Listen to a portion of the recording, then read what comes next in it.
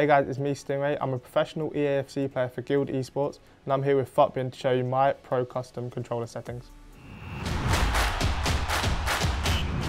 Okay, so first of all, you have to have the competitive preset on to play competitive mode, which is pretty self-explanatory really.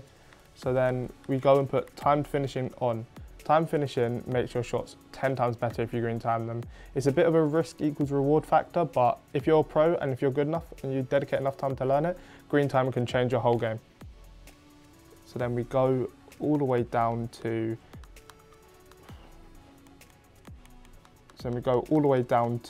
auto switching. Personally, I like to put auto switching on manual because I like to have my own control. I don't like to be able to blame anything else if the game's switching me to the wrong player or if it's switching me when I don't want it to switch me at all. I just like to have the own comfort, the own thought that it's me. Right stick switching has to be classic. I know sometimes it can put you on adaptive, but make sure every single time it's on classic. Adaptive makes your game 10 times laggier, 10 times slower, and it just ruins your whole gaming experience really.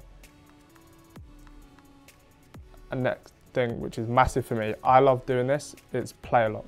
I'm a massive player lock fan. It's a bit too good at the moment, it's a bit too overpowered. I'm not afraid to admit I use it. I'm a bit of a rat for it, but I want to do what I want to do to win, In terms of my camera settings, these are the ones I use. So I always go for co-op. I think it's the best. I think it's always been the best for just since the game's come out really.